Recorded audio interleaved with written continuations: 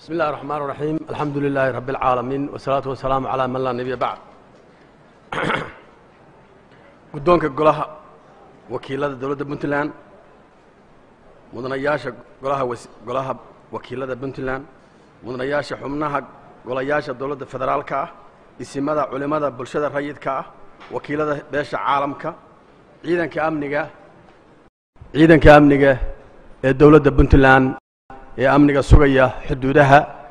يجيدها هو الدفاع الجوجة يكوها هلا كان أمنية سوية صحافة مرتي شرف تكلي صاحب بدأ إذا مشرحين السلام عليكم ورحمة الله وبركاته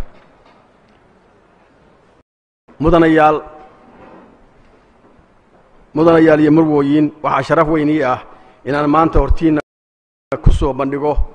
برنامج كي سياسيات أن دونا إن كوه جاميو بنتلان لبضة كون يسقالي طبعاً لبضة كون يأفر يلواتن كهدي الله يدورتو أو إلهي إدمو مدن قدومية هذا ديو قراتو وحن سكوان إذن لا وداعية تاريخ نولد كيجا ومشي عن كقران وحن كجود باياتاس وايو وادي قرنا إنسان وحن يوسير كهري مالية دي بنتلان لبضة يكون يسقال كي لبضة يكون يأفر يطبعاً كي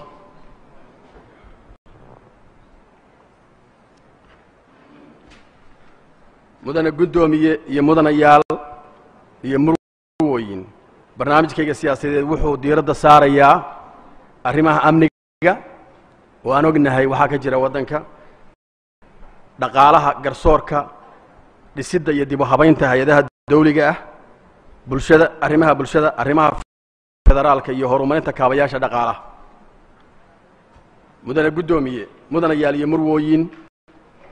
بنتلان waxay jirtay 20 sano waxay gaartay horumar waxay dhisatay dawlad leh saddex tiir dawladnimo hase yeeshee maanta Puntland ma leh itijaah siyaasadeed oo hagaya bulshadeeda ma laha amni la isku halayn karo ma laha dhaqaale meel mar ah ma jiro garsoor lagu kalsoonaan karo sidoo kale hay'adaha dawladdu waxay gabeen waajibaadkoodii ma jiro adeeg bulsho oo taabagal ah waxaa intaa dheer khilaaf ragaadiyay wada shaqaynta dawladda federaalka ah iyo dawladda Puntland mudanayaal iyo murwooyin haddaba aniga oo maanta haya anoo maanka ku haya dhammaan dhibaatooyinkan kor ku soo sheegay waxa ii qorshaysan inaan xaaladda hadda jirta wax uga bedelo sida soo socota amniga waxaan ku samaynayaa dib u habayn ciidamada waa isku dhafayaa haddii rabbi ciidamo qaran baan samaynayaa waa ciidamo beeleedkii lagu dhisay ciidamada Puntland maantay 1998 waan isku dhafayaa ciidan qaran baan ka dhigayaa agabkooda iyo tababarkooda aan midaynayaa dhaqaale ku filan oo mushahar joogto ah baan siinayaa haddii Ilaahay idmo dib u soo celinta deegaamada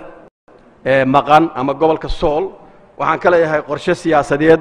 oo dib loogu soo celinayo kaas oo leh mid ciidan dhaqaale iyo la tashi isimada siyaasiyiinta iyo waxgaradka ka soo jeeda gobolka Sool sidoo kale waxay xukuumadaydu u samayn doontaa miisaaneed u gaara oo lagu xoreeyo deegaankaas laguna horumariyo maadaama uu ka damayo deegaamada kale arrimaha dhaqaaluhu waa laf dhabarta dawlad kasta haddaan dhaqaale jirin amnina ma jiro horumar kalena ma jiro sidaa darteed waxaan yeglelayaa haddii Ilaahay idmo waxaan horumarinayaa sidaa darteed anigoo kaashanaya aqoontayda iyo waayo aragnimada aan u leeyahay dhaqaalaha Puntland waxaan meel marinayaa qorshayaal cusub oo lagu wanaajinayo nidaamka dhaqaalaha ururinta cashuuraha iyo dhitaynta dhaqaalaha waddanka waxaan bilaabayaa mashaariic horumarineed si loo abuuro fursado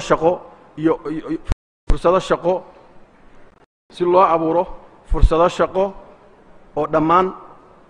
iyo si looga qaado dhammaan caqabadaha ay la kulmaan ganacsatadu garsoorka iyo cadaaladda waxaan sare u qaadayaa tayada garsoorka waxaan dhisayaa maxkamada dastuuriga ah waxaan hirgelinayaa qorshe lagula dagaalamo musuqmaasuqa eexda iyo laaluushka hantida ummadana hantida ummadana loo ilaaliyo waxaan xoojinayaa habka isla xisaabtanka iyo daahfurnaanta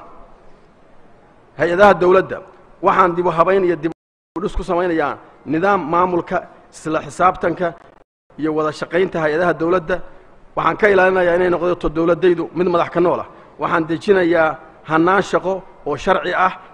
anoo tayaynaya shaqaalaha dawladda oo kor u qaadaya aqoontooda iyo waxqabadkooda arrimaha bulshada waa lafdhabarta bulshada haddaan bulshada arrimaha bulshada la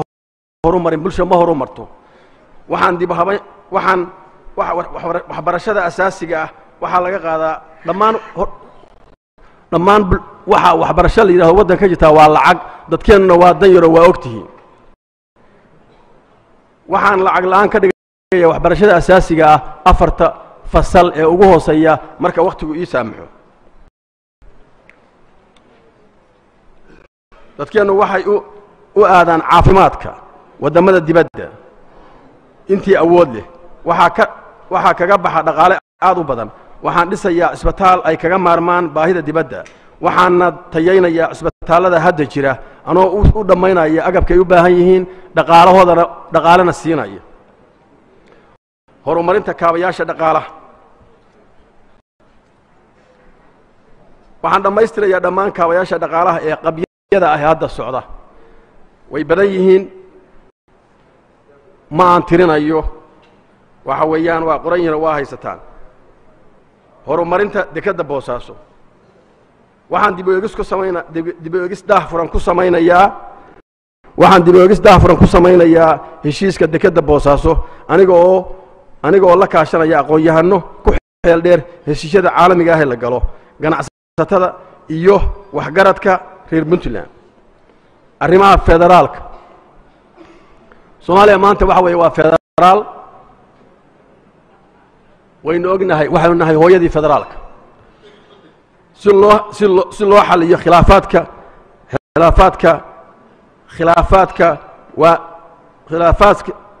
si loo hagaajiyo isfahan waaga dawladda federaalka ah iyo dawladaha xubnaha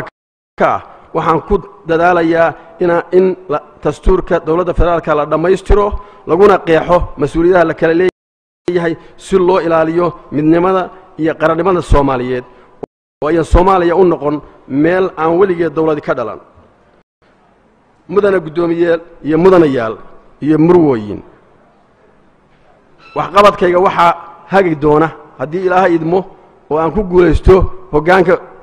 dawladda Puntland koryeelidda mabaadi'da shariicada islaamka sarreynta sharciga iyo ilaalinta cadaaladda hirgelinta mabaadi'da federalismka ilaalinta midnimada Puntland iyo xuduudaheeda dastuuriga ah hirgelinta hanaanka xisbiyada badan iyo maamul wanaag la tashiga dadweynaha iyo ka qaybgelinta talooyinka masiiriga ah ee dalka dhiirigelinta suuq woni baa la dhiibay waa ka durkay mudana guddoomiye iyo mudanayaal maanta go'aanka maanta uu gaarayo golaha wakiilada dawladda Puntland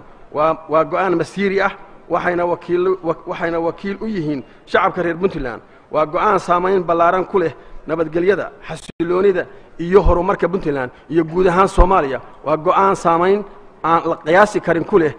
dhalinyarada iyo jiilalka soo socda dhammaanteen naga sugaya hoggaan hufan daacad oo waxtar leh mudanayaal waxaan idin soo jeedinayaa in aad igu qadarisaan aqoontayda khibradda dabeecadayda iyo hufnaanta maamul ee aan muujiyey xilligii aan ahaa wasiirka maaliyadda 2009-2014 kaasoo xilligaa keliya Puntland isu dheelitiray dakhligeeda iyo kharajkeeda waxaan sahlayna in Puntland ay habsami shaqadooda u socoto waxaan idin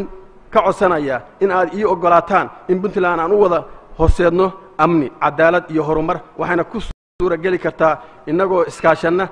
aragtideedana midayna gacmaha isqabsanna nafta iyo waqtigeena u hurra sidii dadkeenna u gaari lahaayeen himilooyinkii loo asaasay Puntland mudane guddoomiye iyo mudanayaal iyo murwooyin masiirka Puntland wuxuu ku jiraa gacmihiinna idinkaa laydin doortay in aad go'aamisaan aayaha Puntland kuna furtaan meel barwaaqo ah oo maanta ka guuraan dhibaatada haysata waxaan si xushmad leh idin weydiisanayaa kalsoonidiina iyo codkiina idinkoo mahadsan wabillahi tawfiiq wassalaamu calaykum waraxmatullaahi wabarakaatuh وعليكم السلام waxaan u yeerayaa murashaxa ku xiga murashax Cabdi Samed Maxamed Galan